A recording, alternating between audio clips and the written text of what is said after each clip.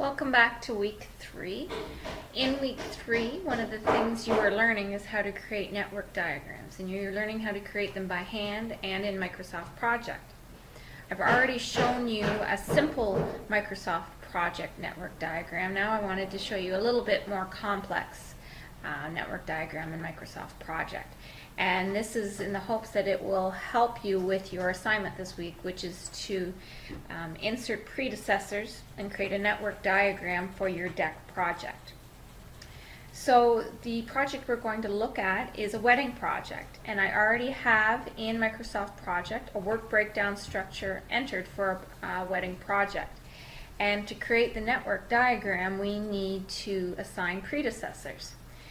So let's begin, and our first activity is decide on a date. And what's really important to remember is that we don't assign predecessors or durations for anything but work packages. And if you remember, work packages are the lowest level of our work breakdown structure. So if our task is bold, it's a summary activity, and we don't insert a predecessor, and the duration we don't insert either. It just is it adds up all the work packages durations. So let's start with decide on a date, a predecessor. So for a wedding, what needs to happen before we decide on a date? And really nothing needs to happen, so we're going to leave that blank. A marriage license. What do we need for a marriage license before we get one? The big thing is deciding on the date. So we can put, let's see if it'll let us put 1.1. No, it won't let us do it that way for some reason. But we can double click on marriage license. So it needs me to get rid of that. Double click on marriage license, and we go to the predecessors tab, and under task name we want to get decide on a date. So we'll click on that and click OK. And as you can see, it puts activity 2 in, or task 2 in there. So there may be other things. Maybe you need to decide where you're getting married, but we'll just leave it at that. So the next task is ceremony. We do not put a predecessor in here, again, because it's a summary activity. Our next activity or task is rent the church. And what do we need to happen before we rent the church? Well, we definitely need to know the date, and maybe that's my problem. I should be putting in 2 here. And do we need anything else before we rent the church?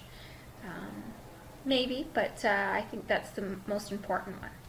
So going down to the next work package, it's the florist. What do we need before we can book the florist? So definitely, again, the date. We need to tell the florist when we'll need them. You know, we could leave it at that, but maybe we also need the church rented. We need to, the florist usually delivers flowers, so maybe we'd have that as a predecessor to tell the florist.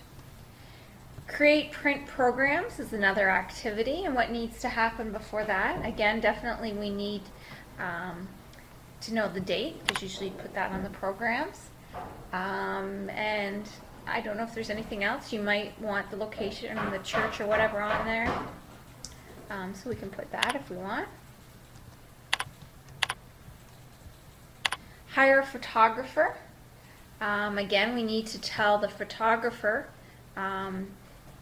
when we need them for. So we'll put it at 2. And I'm just going to leave that as the only predecessor that has to happen before we hire a photographer. We maybe want the location, but usually the photographer just needs to know when and mark that in their date book. So the wedding ceremony. So what needs to happen before the wedding ceremony? Well, we need a marriage license.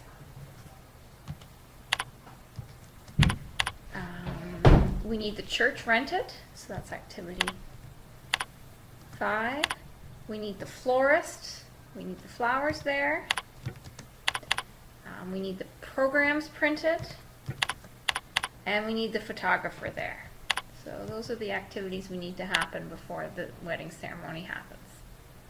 Now you may say, well, we also need to decide on a date, but deciding on a date is already a predecessor for those activities we chose as predecessors, so we don't have to put it twice. So guests, again, that's a summary activity, so we don't put anything there. Develop guest lists. So what do we need? Well, to develop the guest list, really, I don't even know if you need anything, but let's just say you want a date. Order invitations. What do we need before we order invitations? Well, we need a guest list developed because we need to know how many invitations to invite or to order. We need the church rented because we'll put that on the invitations. And what else will we need? Well, we'll probably want the reception hall reserved because, again, we'll probably put that on the invitations. Address and mail invitations. What needs? Well, we need the invitations ordered before we do that. So we'll put in 12. Track RSVPs. Well, again, we need the invitations mailed. So again, you can either enter in 13 or we can click on this and go here and let's look for address and mail invitations. Okay, reception, again, that's a summary activity, so we don't put anything there. Reserve reception hall. So what needs to be done before we reserve the reception hall? Well, we need a date. We need to know when we will need it. Food and beverage, that's a summary activity. Choose caterer. What do we need before we choose the caterer? We'll probably want the reception hall book so we can tell them and see if they're willing to go there. So that's activity 16. And